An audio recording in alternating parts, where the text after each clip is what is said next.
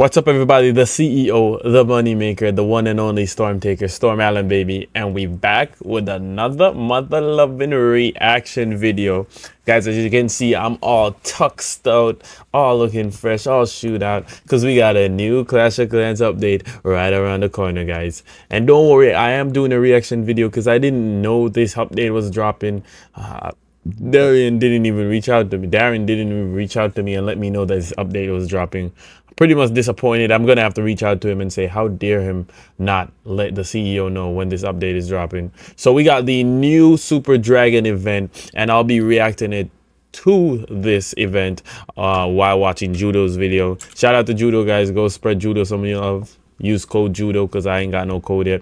All right, so let's zoom in and let's check this out, guys. First look, first dive in. Let's see how good this bad boy is. The Super Dragon Spotlight event brings a new epic piece of... What happened to my sound? Oh, whoops. My bad, guys. Bear with me. It ain't a storm stream without that. All right, there we go. Let's start that back from the beginning. Sounds good. The Super Dragon Spotlight event brings a new epic piece of equipment for your Grand Warden. Ooh. The fireball is devastating, and I will break it down in the strategy section. But to unlock this, you will have to progress through the event track. The Super Ice Bath is the event building where you can claim some ice cubes. I love the design. And it's also where you access the event. I love the design. We're going to get that ice bath screen, giving you a little bit of information. This time around, you will collect ice cubes from stars in multiplayer battles, not by taking down so pretty much buildings as with other like the standard events, including the Super Dragon, medals, and ore. Use collected medals and earn more rewards at the trader. Super Dragon is trainable in less time and reaches your town hall's highest level. Whilst it is not a new limited edition troop, it is a big deal. Firstly, it is unlocked straight away in the event pass. I love that ice bath. 8, 9, and 10 players, they now have access to a Super Dragon. That is crazy. They'll just be able to.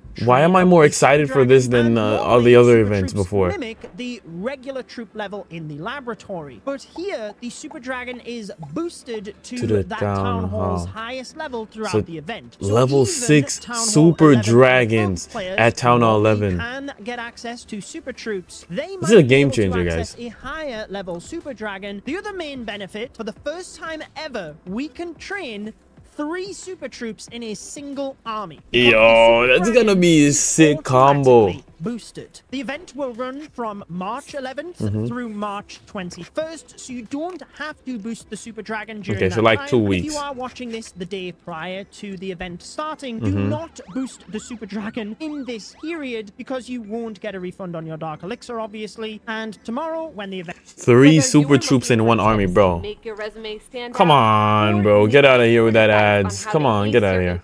Event goes live, you will be able to unlock the Super Dragon for the entirety of that event. Going over the event track first, it operates the same as previous events. All of the rewards on the bottom of the track are free. Unlock for free, and the rewards on the top you unlock. I wonder if it's worth it. I just saw a decoration up top. Purchasing that, remember you can support a creator beforehand by entering using code Judo. And it is very much appreciated.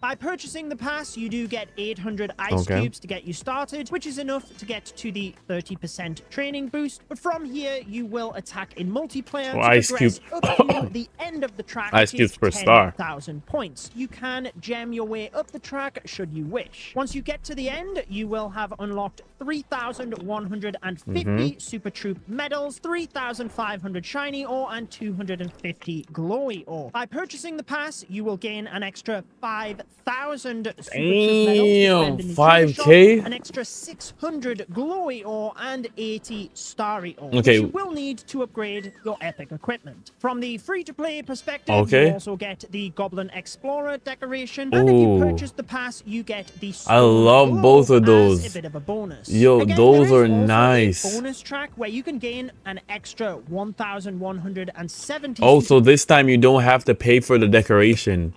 You'll be given the decoration for free. That's good. I'm glad they kind of changed that. One of the decorations, you're going to get it for free instead of like paying the using the currency to pay From for that a decoration. free-to-play perspective, you can get up to 4,320 of the medals. For the previous events, we have been given links that we can share with you for even more of these. And if that is the case this time around, I will be sure to share them on my Twitter and Instagram account. Yeah, I'll share my links, guys. Don't worry. To the end of the Super Dragon Spotlight event track should actually be easier to gain this time because it's all based on stars. As long as you are doing a multiplayer battle, you earn ice cubes for every star. Yeah, every single attack. Now, whenever you start an attack, you will see the amount of ice cubes you're going to gain above the overall destruction. I like this. You gain a star, that I prefer it this way. you do get a nice I didn't like the next one. I hope we get that ice bath decoration. I like it. You gain the exact same amount of ice cubes per star for any league other than Legend League. It appears that you gain an extra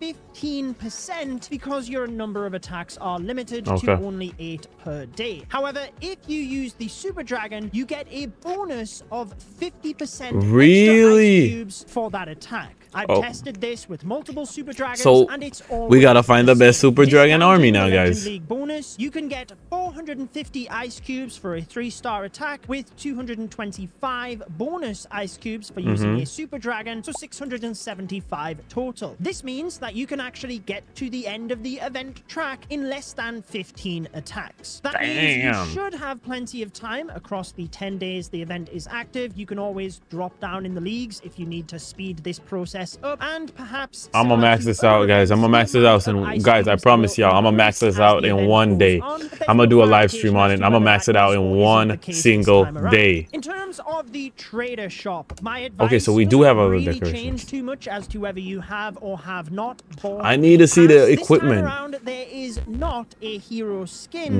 within the shop. However, my recommendation, whether you buy the pass or not, is always to get the epic piece of equipment anyway. Fireball.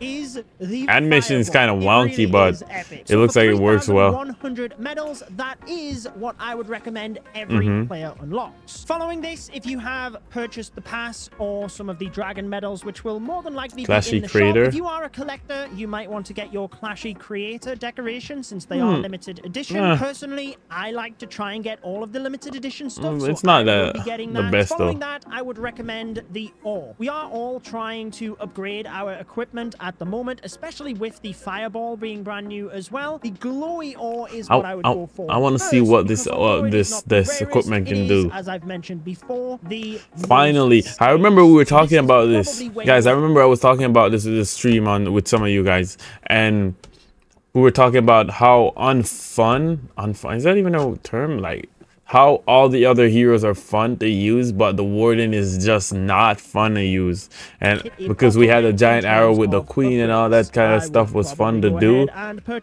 And now finally they gave him like a DPS ability. On what it is that you require for your upgrades. Aside from that, my advice has not changed as previous events. I would not go for any of the runes because you can farm loot anyway. And with the training boost, you're going to be able to farm more during this event. So the books might be a good option, but more than likely the potions are probably better. The builder potion and research potion, so that you can have your builders and laboratory researching even faster. Moving to the fireball. Let's see this. It really is epic in how it looks. It's very fun to use, but you will have to use it very strategically. Yeah, that's what I was thinking about. It is a damage style gear, and typically we use the Grand Warden as a support hero. That's true. When we take a look at these stats, this is for maximum level initially, but it provides a huge DPS increase to your Grand Warden throughout the entire attack. Okay, so that's a passive ability.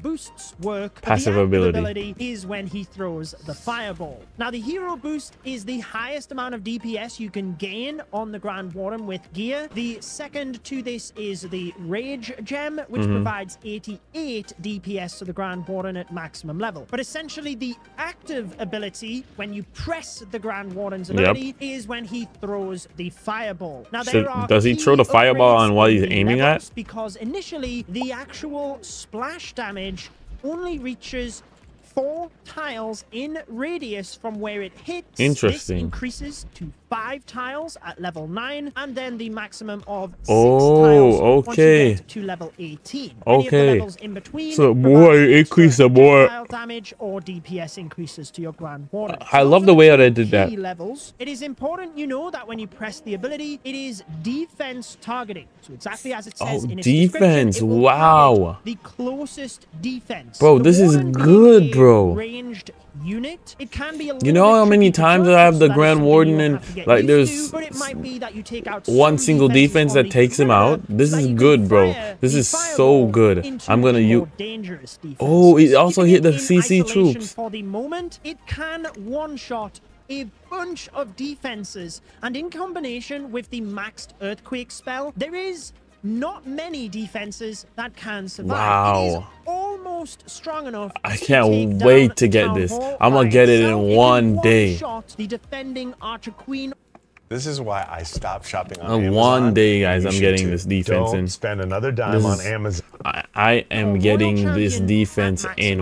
I'm getting this in one day.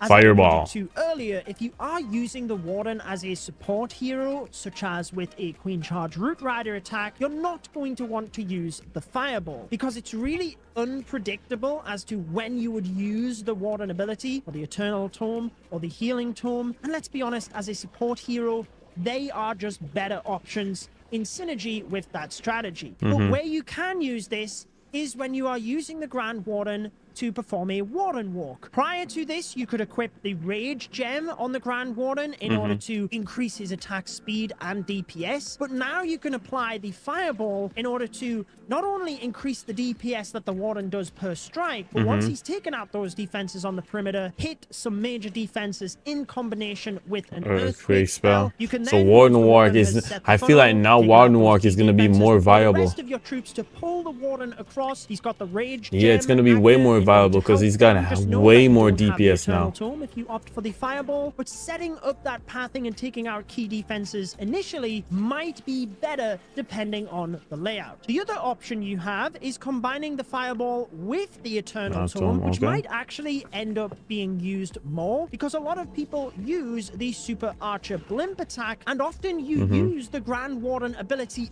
early to protect the Blimp moving into the base. Yeah, and that also takes out a chunk of the this combination. You might opt for the Fireball in order to take out some defenses ahead of your Warden, and it also helps with your Super Wow, that was then perfect. That's a perfect army to use it on. Shoot in all different directions. It does mean that you don't have the Rage Gem. Man, these boys do is smart. If you plan to move him across to your Root Riders or Super Barbarians, whatever you're finishing this attack with, but it might be worth it based on which defenses he can take out initially to help support the Battle Blimp. It's definitely a piece of equipment that is more base specific. I'm looking forward to seeing if the pros combine this with I can't wait to use it. Target major defenses in the core. I think it will be very fun to watch, but let me know how you plan on using the epic Fireball equipment.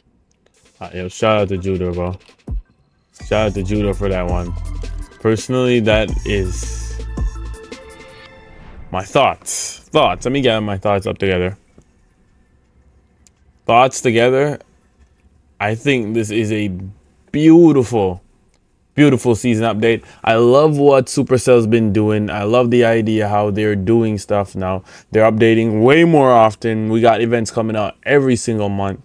I would like to see different type of events, but this one, I see how they made a huge change, and I do appreciate that huge change they've been making.